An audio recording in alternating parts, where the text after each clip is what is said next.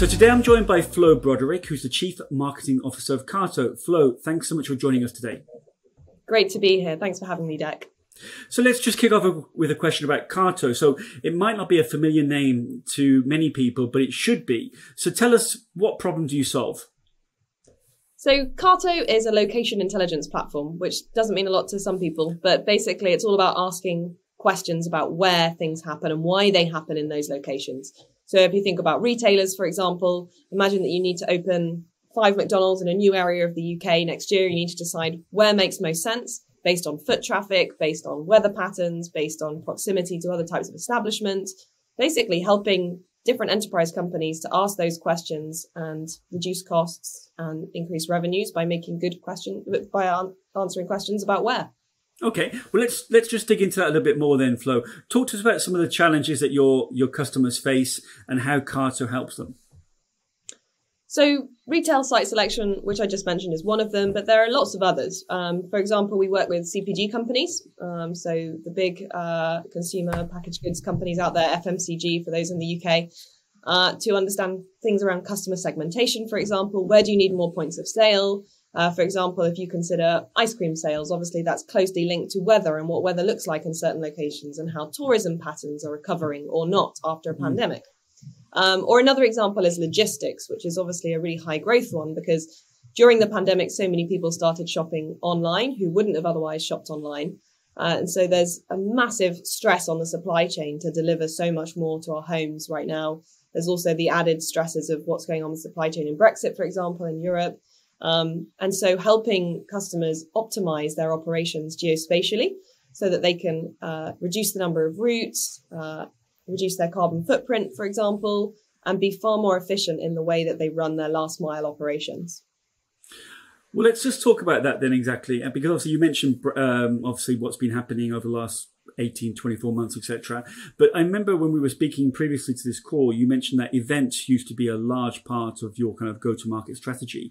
And obviously with what's happened in the last couple of years, so obviously that's actually changed significantly your GTM. So what have you done now? How have you pivoted?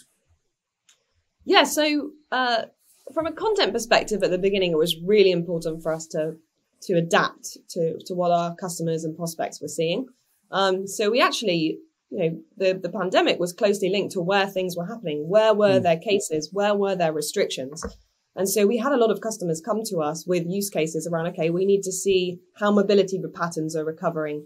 How is mobility changing during lockdowns, etc. So we actually launched a grants program, and we gave out free CARTO accounts to many government institutions and many non-for-profits so that they could start actually getting the benefit. We were all in a terrible situation and so many people were suffering in our company outside of work. And we just wanted to help. So one thing we did was launch that grants program, which gave us loads of fantastic content to tell great stories about why geospatial data was more important than ever. So that was one initiative that we did. But in terms of actually demand generation, how did we adapt? One of the biggest initiatives and most successful ones for us during the pandemic was our own virtual event.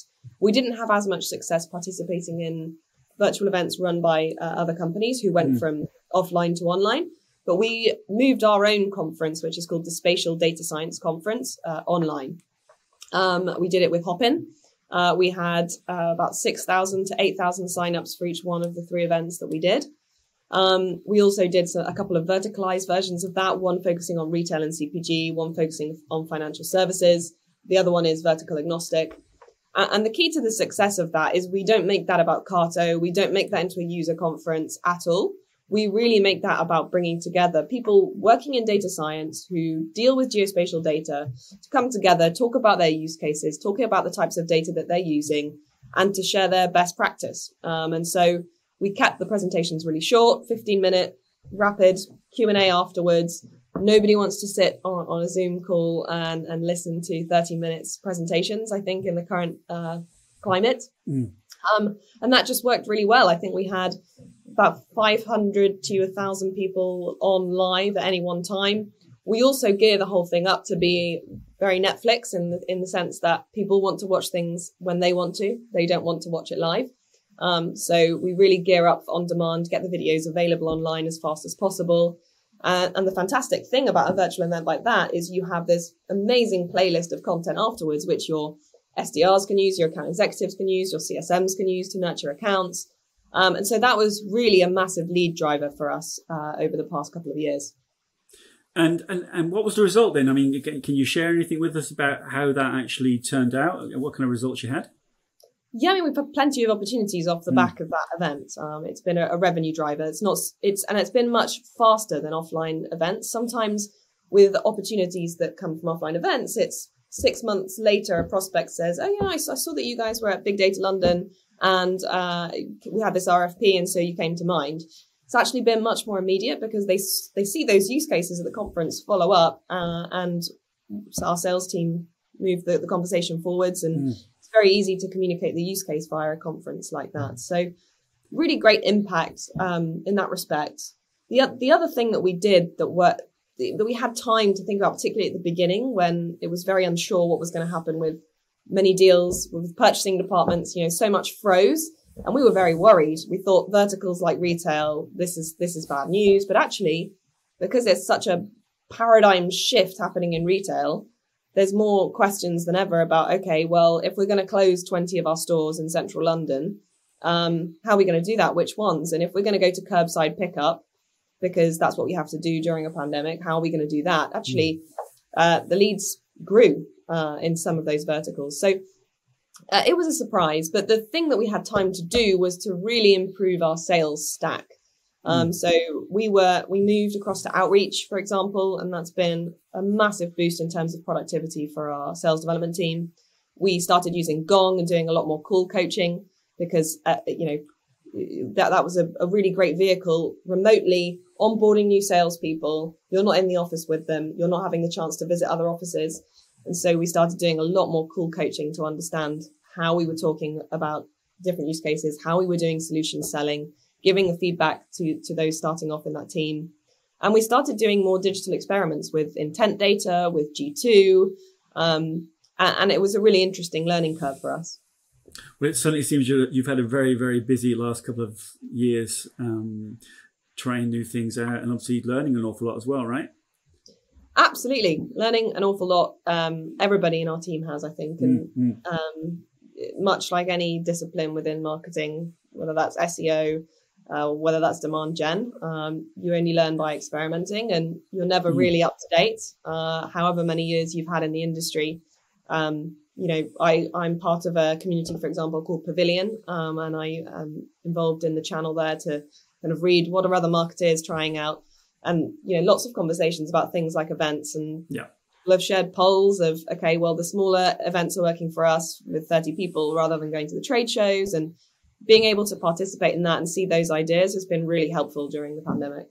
Yeah, I would definitely agree with you there about Pavilion. And also I'm a member of Peak Community, which was started by Sangram Vardry, and that's also very similar as well. Lots of sharing and lots of very kind of selfless kind of advice really, and people really going out of the way to help other marketers and other CMOs. So let's just talk about 2022 then. Obviously, there's some kind of semblance of normality returning, albeit that, the last couple of weeks have suggested that maybe that normality won't come as quick as we thought. But what does your marketing look like in 2022? So it's a good question. And I think it's going to be more localized than ever because it's such a different situation in the US, for example, to the UK until recently.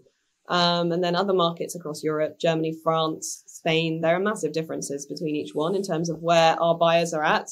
And it's so linked to what's happening and what's appearing on the news every day that we have to be very fast to adapt. It did feel like we were having a semblance of normality until everything kicked off this week, really, with Omicron. We had a very rigorous schedule planned for 2022 around events, getting back to those offline events and speaking to our buyers in person because it's been so long. And I think we saw this in Q4, particularly in the UK, that because people have been so long without going to events and trade shows, people were desperate to get back.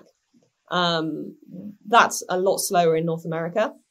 So we're going to have to be very cautious about how we plan. Like I wouldn't be committing budget for events in Q2, for example, because you just don't know yet what it's going to look like. So more digital experiments in Q1 until we know what the situation is like.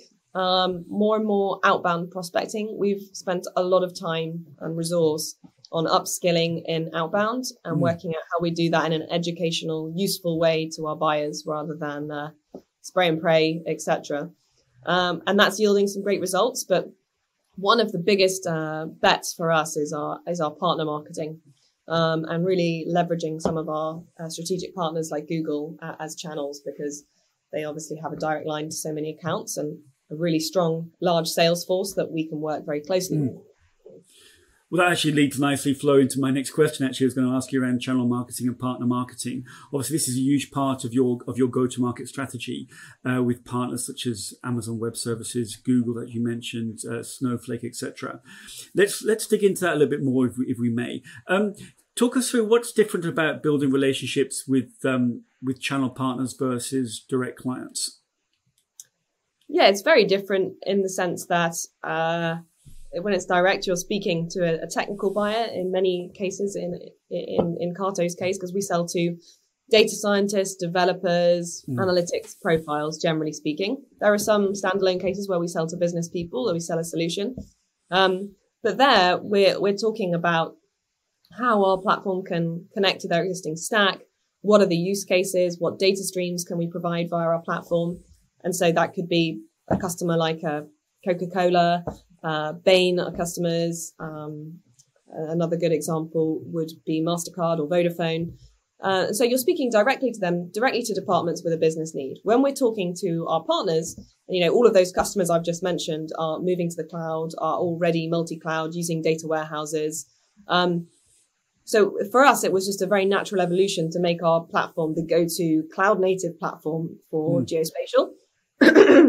Some of the existing competitors in the market have not been very effective at going cloud native. And so it's become a real competitive differentiator for us. So when we talk to those partners, really, it's about understanding what are their drivers, how are they structured, and then giving them things in a box, a campaign in a box. But then you can't expect an account executive at Google to know how to sell into every single subcategory of SaaS. So how do you very quickly give them everything they need to talk about geospatial analytics to one of their accounts? And how are they comped at the end of the day? You want to understand what's their comp structure. What is it that drives them to end up speaking about you instead of one of the other 8 partners that are trying to talk to them, to their final customer? And so you have to show the upsell value, the cross-sell value, and make it very clear what the use cases are. Ask them to map out their accounts. Maybe they manage 8 accounts. Explain, for these CPG customers, it's best to talk about point of sale strategy, customer segmentation. For these retail customers, let's talk about site selection and geo-marketing, and just make it very clear to them. Give them the materials. Give it on a plate, one-pagers, decks, videos, etc. And that really helps them to move deals forwards and for us to create opportunities.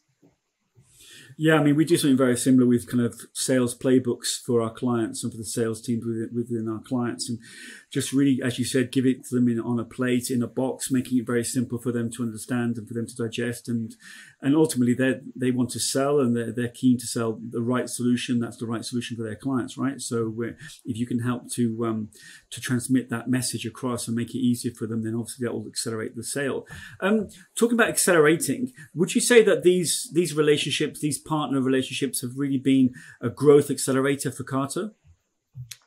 Absolutely. In multiple ways. In one sense, because it brings us more leads, because our prospects see, oh, great, CARTO connects natively to Snowflake and Google BigQuery. And then on the other side, because their sales teams become an extension of our sales teams, and they talk about us, and we generate buzz within Google and our other partners. And so it's been an accelerator on all fronts, really. And it's something we intend to invest a lot in 2022, and extending that across the other clouds. And I really do believe it's going to be a massive demand driver for us. Yeah, and you mentioned when we were talking previously, Flo, that you do quite a lot of kind of joint kind of co-marketing with these partners. Are there any kind of caveats to doing that, or any kind of insight you can give? Yeah, I think the most important thing is you have to be proactive, and you need to have a great partner manager on your side who introduces you to the right people in marketing. At the end of the day, you know, I'm sure there's hundreds, if not thousands of requests to do co-marketing each day in a company like Google Cloud or Snowflake. So you really need a partner manager who's going to be able to tell your story and be at the table to put forward your webinar idea, your white paper idea. So you need to find those great people within those companies that they're going to make it happen for you. And then I think if you're looking to find those opportunities, be outboundish about it as marketeers. Outbound just isn't just for salespeople. Outbound's for marketeers. Reach out to the partner marketing managers, reach out to the demand generation people at partners, and give them it as it should be. You know, give a campaign plan, give the idea, talk about what's the potential revenue that you can drive, how many leads can you create, how many opportunities will come, and I think they'll understand the business case for working with you. Okay, that's very, very, very good advice there. So let's just talk about something which I know you're passionate about. Obviously, the market is white hot at the moment in terms of people moving, people looking to change jobs. The market, you know, for B2B marketers, for ABM marketers, etc., is probably never been as active as it is at the moment. And I think when we were talking previously, you were saying that there doesn't seem to be enough good SaaS marketers out there. And one of the things that you're passionate about there at CARTO, obviously, is growing talent internally. So could you talk to us a little bit about that and what kind of program you have there? Absolutely. I think there is a massive shortage of B2B marketing talent. And it's even worse in some countries than others. You know, in North America, there's a massive SaaS ecosystem. People actually move around a lot more. And because so many people have raised money, founders, the first thing they do is they're throwing a lot of money at marketing, raise brand awareness, drive demand. That's what they want to do. And so it is a very active market, and it's very important to be able to attract the best marketing talent. So something we always try and do is we try and keep a talent pipeline within CARTO and train people internally. So we always have a couple of marketing interns. We never keep interns on beyond 6 months. If they're fantastic, we transition them to a marketing associate role. Sometimes we get them to specialize in something in particular, whether that's product marketing, demand gen, events marketing. So we try and make it a factory for talent, the same way that we manage our SDR team as well. You know, I think nowadays being a great salesperson is about being extremely curious, being diligent, and being able to answer a customer's questions. And that's a big part of the qualification process. So we don't really hire any SDRs that have previous SDR experience. We hire those capabilities and those cultural capabilities, competencies, and we develop them and we give them a lot of training. We bring in some of those expertise externally. So, for example, we work with an outbound coach. We also work with a marketing automation expert externally to really bring in those skills, which are difficult to find in the market. And it's working pretty well for us. You know, several of our SDRs have become account executives, several have become customer success managers, and some have even gone into marketing. But yeah, there's an absence of that great marketing talent. And I think every founder wants to hire a make money marketer, not a make it pretty marketer. And getting those marketers who can speak the language of sales, who understand what the sales cycle looks like, know how to handle objections, know how to really drill into what the ICP is looking for and understand the industry that they're selling to.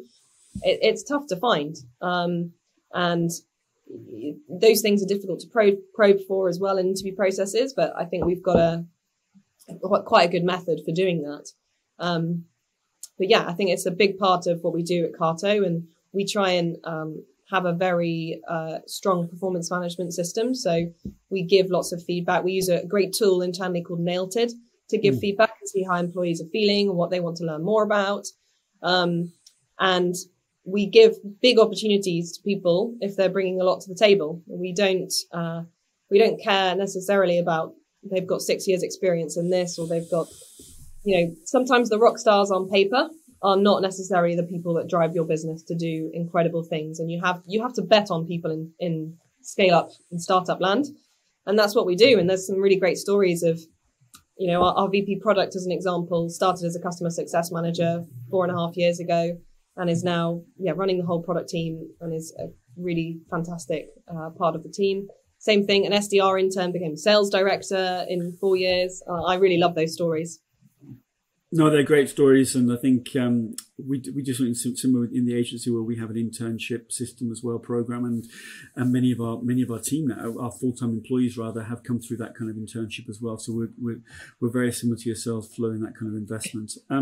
So let's just, obviously this podcast is called Let's Talk ABM, but let's just talk a little bit then about your ABM program there. Can you paint us a picture of what your ABM program looks like? Absolutely. So, as you may have guessed from the topics we discussed today, we are pretty much vertical agnostic in terms of what comes in inbound at CARTO, because geospatial is such a cross-industry thing. You've got telecoms, utilities, cities, government, healthcare. It's really wide-ranging. But that's really difficult as a marketer. It's a lot of industries to touch. It's also a lot of buyer personas that I mentioned earlier, data scientists, developers, analytics. Sometimes we speak to CTOs if it's scaling companies. It's very varied, which compared to some SaaS companies that are very clearly targeting one vertical and maybe 2 job titles, that's a challenge. And so we've made a really concerted effort to just focus on accounts in 3 particular industries, which I mentioned at the beginning: retail, CPG, and logistics. The use cases are really clear. We've got fantastic customer stories there. And so our ABM program is all about getting our marketing and sales team to row in the same direction, towards the same accounts, which are named accounts for North America and rest of world. We organize our sales teams in pods. So each pod has 3 or 4 account executives and has 2 or 1 SDR, depending on the size of the pod, who work together with them to target those accounts. And we use a series of tools to get insights on those accounts. So we use ZoomInfo, we use Lusher for contact information, but we also use scoops from ZoomInfo to understand what's happening inside those accounts. And what we do for each of those accounts is really plan out, okay, what are the potential use cases? What is happening in that account that means that they're going to ask some big where questions in the next year? So if you think about an account like Amazon, how many distribution centers are they going to be opening across the US? What are the problems going to be around those distribution centers? Is it going to be access to motorways? Is it going to be access to talent? Because that's one of the biggest problems that distribution centers have, is actually how do they find people in the area who are going to staff them? Is it that Amazon are going to launch in a completely new category that they're going to need loads of data around plant-based and vegan activities by location? We really try and map out what data sets, what use cases could be useful per account, and be as personalized as we can in our messaging to that. And of course, all of the marketing that we do around that, one-pagers, blog posts, webinars, videos, really, we try and align them with those use cases and the things that are happening in the markets. Like another great example is we're seeing this massive boom in quick commerce. So 15-minute deliveries to your home or food delivery apps and ghost kitchens and ghost stores. So making sure that we've got content on that, that we can point customers to enable that credibility when we speak to those accounts. No, it's incredible. Just what you mentioned there about that kind of 15-minute delivery, etc. I mean, I live up in the mountains, so I wish I could have that kind of delivery here, but that's just wishful thinking. But obviously, if you live down in the city somewhere in Madrid, Barcelona, or London, I'm sure that that's coming to you very soon if it's not already there. Let's just talk about a couple more questions around ABM. From your experience, Flo, what do you think is the hardest thing about doing ABM? I think the hardest thing is to make sure that everybody rows in the same direction and there are no distractions. I think sometimes we'll see a lead come inbound and it will turn into a really big opportunity, and it will be a use case that's not necessarily one of our core use cases, but we get very excited about it and think, okay, well, let's replicate that rather than sticking to the use cases in accounts that we've defined. And so I think sellers, sometimes we'll think, okay, well, I'm going to outbound into telecoms, which is not what we planned. So trying to help the entire organization understand, okay, well, all of this marketing spend and resource that we're plowing into these use cases and these accounts, if you suddenly go off in that direction, it's not going to pay off. And it's like training for a marathon. And I think sometimes people want to jump off and do CrossFit instead of doing the marathon. And that's the challenge. And the best way to deal with that is very strong communication. And when we have our global sales calls, we try and explain, these are the initiatives we're doing. these are the results that we're seeing. So let's all try and keep rowing in the same direction. But that is a big challenge, especially when you've got so many people joining the sales organization all the time. We're hiring a lot at the moment, and making sure that that vision is communicated to everybody that starts out is really important. No, that's a good one. I mean, obviously, we often talk about ABM being a marathon, and I'm not a sprint, but I've never seen the kind of the opposite referred to as a kind of CrossFit trainer. But I think it's a very, very visual metaphor, really. Let's just two final questions, just to finish off on flow. You've talked about the hardest thing about ABM, but if you get a phone call from a friend, it's last thing in the evening, you're about to shut down your laptop, and then a friend calls up and says, "Hey, Flo, they've asked me to launch an ABM program and I need some advice." What is that one piece of advice that you'd give them? I would say don't neglect content. I think some people think that when you're starting off an ABM strategy, it's okay, well, I'm going to invest in the tools. That's what I need to do. I need to go and buy some software. But what's the point in buying software to do it if you don't have great content and great campaigns to push through those tools? There's so much MarTech out there, and it's very easy to have that MarTech referred within the company. Somebody says, "Oh, I use this at my old company." Yeah. So there's just no point in making that investment. As with any software, if you're not going to really put the hours into making it work. And I've seen this with our SDR team. We've tried lots of tools, but I try to only keep X amount of experiments going at one time because it's distracting for people. So it's not all tools and jazz hands. It's about the content. No, it's very good. I think, a lot of people get a bit obsessed with the kind of technology, and I think the MarTech vendors and the ABM tech vendors have done a very, very good job in marketing and making people want to learn more about their technology. But ultimately, you've got to get the strategy right first before you even think about technology. And you've got to get the content, as you said, the messaging, the value proposition, all that aligned and nicely teed up before you even start thinking about, the shiny baubles, so to speak, of the technology, right? And obviously, we're coming to the end of 2021, 2022. Any prediction for ABM in 2022? I think it's just going to be constant readjustment. Not in terms of the accounts that we target, because like I said, it's a marathon, but in terms of, it would be very easy to prepare a 2022 plan in previous times. But after a pandemic, when things change so quickly that affect our buyers, we have to adapt with that. And we have to keep taking temperature and in each country, because it looks so different from country to country. So we're not through this pandemic changes of direction yet. And so in terms of preparing my budget for ABM and all things demand gen for the new year, I have left a lot of contingency, and not tried to set too much in stone, because we need to be agile in adapting to our customers' needs. That's a very well. Let's see if it comes true. But obviously, I think agility is going to be really important. I think, as you mentioned, and the ability to kind of move and change quickly because we didn't know what was going to come down the pipe 2 years ago. So I think trying to be prepared is probably a very, very sensible thing to do. Flo, thanks so much for sharing some insight around CARTO and your ABM journey. And I wish you and the team there every success for the future. Thanks very much, Dec. Great to chat with you. Thank you.